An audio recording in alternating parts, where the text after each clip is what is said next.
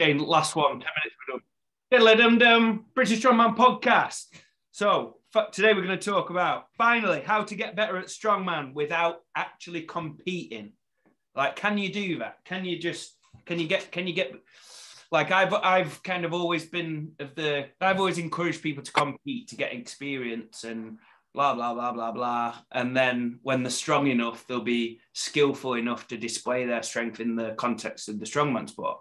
However, competed at the weekend, and one of my clients, Deck Wilding, shout out to him, he came 5th out of the 17 at the under 105 qualifier. He had zero expectations. He has no idea. He just wanted to go and have a bit of fun and go against like some really good guys or whatever. Like, he just had no kind of expectations of himself. And it's quite funny, really, because we us lads who train with him, we just think, oh my God, he's so strong, he's so good at everything. He's like, but he's never actually realised that how good he could be himself. And he's done one comp before, and his attitude was like 2.5 years ago, and he hasn't competed since. But he's been training strongman training literally he hasn't missed a week of his program for like, I don't know, 4 years or something, like training strongman and getting better with the goal of getting better at the strongman lifts. Like, quite amazing, really. Because almost like at times I've thought, why are you even doing this? Why are you getting tacky on a Saturday by yourself? Like, and then you're not competing.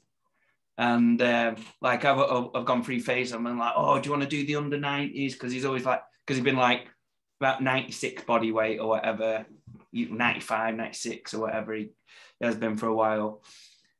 So I was like, oh, do you want to do the 90s? You'll be really good at 90s or whatever. And like, he's one of those guys that has got into the gym, which I've learned in the last couple of years. Like, really, he's one of those people that got into the gym, and he was like, he's come from the skinny, scrawny kind of background where he's going to the gym to build self-esteem and stuff like that.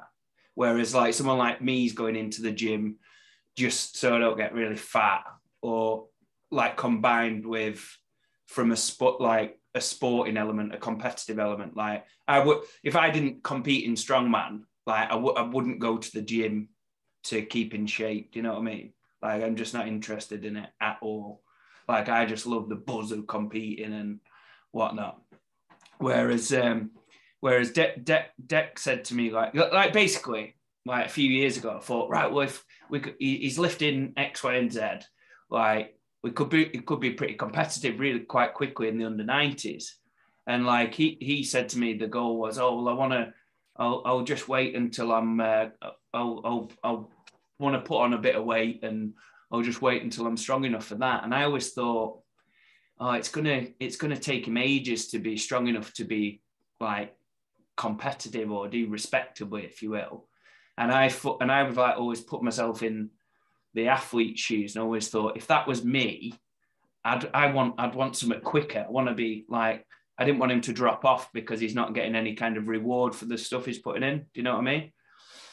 Yeah. But basically, I'm saying that I completely underestimated him by like just basically said, right, it's going to take fucking ages to get to where you want to be, and it's going to, if you want to do that, it's going to take, you're going to have to slowly build muscle, build up your lift or whatever to get competitive at that level. And like absolute credit to him, he's done that. He hasn't like I say, I don't know what, 4 years or something. He started the same day as the twins, and like he's been training exactly the same, like the same amount of sessions every week as they have.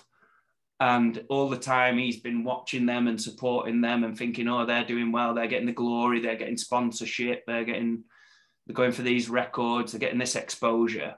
And he's just been like, he's got about 40 followers on his Instagram page posting like really good lifts that nobody knows about because there's no, like, he's not doing it in a comp or whatever. And he's just been happy just chipping away at that. And I just think that's absolutely amazing, personally. You know, that thing of...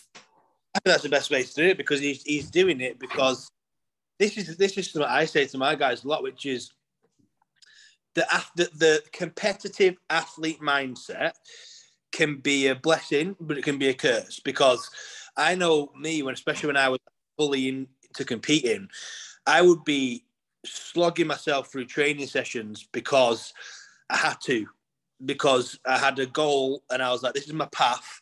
And so, not every day, obviously I still enjoyed it, but every day I would be doing what I was supposed to do because I had to, and I was forcing myself. And sometimes the enjoyment wasn't there. Whereas if you've just training for yourself and to improve, then you're not as, it's not as mentally taxing, I don't think, which is why I am the way I am now. For the last 4 years, I've just trained for myself. You know what I mean? I've not been like, well, I've got this comp, I need 5 sessions a week, my knees are killing, but I'm going to go in and I'm going to take this and do that. And you know what I mean?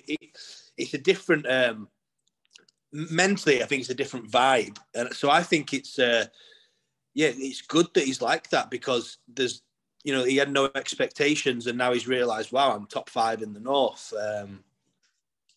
That's great. It's a little bit of a reward for his graft over the last 4 years, which is awesome. And now maybe he'll start to look at more comps around the 105 mark, because he knows he's up to standard.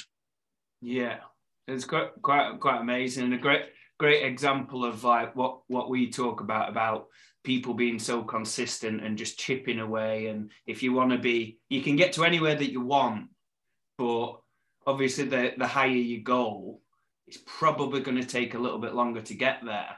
And I think we're the same ilk of, in terms of, like if someone says to you that, like say a new client, for instance, and they give you like a lofty goal, they say, oh, I want to get to Giants Live or whatever, like, and the I don't know, they're pulling a 260 deadlift. Like a lot of the time, what I'm saying is, like, it's hard to sieve between, like, before time has elapsed in a relationship, it's hard to sieve between, like, is he just saying that, or has he really got the characteristics of it? Because it's going to take ages, and they're going to have to do all these tiny steps for a hell of a long time and not get knocked off. Like statistically, most people do. Something gets in the way. Yeah. So much shit happens in your personal life, and that fucking derails you, like most people. Yeah. But these kind of top elite athletes or people achieving stuff have kind of got good at, like, not getting derailed by stuff. I saw a video on YouTube saying how to get from 200 deadlift to 400 deadlift. And I didn't tell anyone a program. I literally told them a realistic expectation of how long it's going to take and the issues you're going to face in your job. Because of what I basically said. So I'm going to link it to this, by the way. Yeah, I literally said, like, you're going to start this journey and you're probably, like, let's say you're younger, you might live at home and be like, training. All you do is train and fucking eat and everything's done for you. And then you get a missus, you get a better job, you move out. You know what I mean? Life, it's hard to, you know what I mean? I've been doing this 13, 14 years. And I am one of the people that has, no matter what situation I've been in, I've prioritized training because I'm a bit obsessive. But I've left jobs because I was like, I can't do this job and train properly. Like, I've left jobs. I've broke up with fucking so many girls. You know what I mean? It's easy to get derailed, to be honest. Yeah. And not people just think about the programming aspect. Oh no, I'll stick to my plan. Yeah. It's not that, mate. It's like a lifetime ambition that you've got to work towards to get Giants Live. It's not a like side hobby. You know what I mean? Yeah. And that's why I'm excited about the goals that I set to myself, like, long term, because, like, I look at it like a lot deeper than the programming and stuff. And I think, to me, right, I've gone through quite a lot of phases in the last 5 years since I've been training properly, let's say. And I've gone through, like, I've nearly lost my business a couple of times. I've had a baby. I've moved house.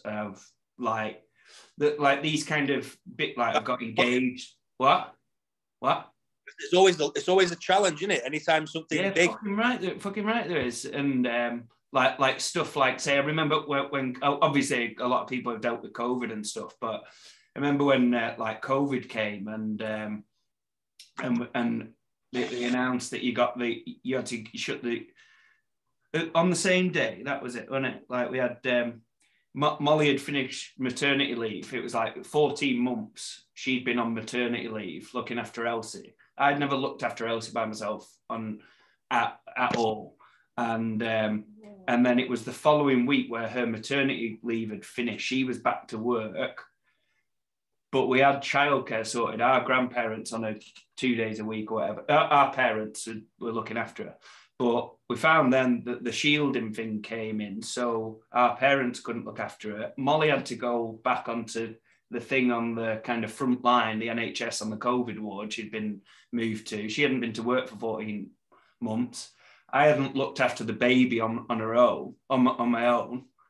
And that same day, they announced that the gym had closed. So my business had fucking closed down, basically. I didn't know whether I was going to earn any money. And I didn't have any time to earn, like to look at building other side hustles or earn money because I was looking after this baby that I fucking didn't know how to look after. Because, like, but my point was like that I still got my 4 training sessions in that week. Do you know what I mean? And I still and we've talked about it before. Like, I'm not saying that everybody should be like that, because a lot of people listening to this, it's just a hobby and it's fine. Stuff that's more important. Other stuff is more important. Do you know what I mean? Yeah, 100%. But whenever I see any lifter do something that's like out of the norm, you know that alongside that has come a lot of sacrifice and a lot of graft. Like for example, when you go for your under 80 dumbbell world record, I know that all the things in the past 2 years that have been thrown at you, that you've not been derailed and that you've got your sessions, and all that stuff adds up to that one little moment, you know what I mean? And that's how you get them special moments. So when people are chasing lofty goals like world record this, world record that, get to Giants here, win 105 England's, that goal doesn't come without the intent and graft and drive to just get shit done no matter what, you know, is thrown at you. Yeah. And to be fair, like on that as well, I talked about Deck.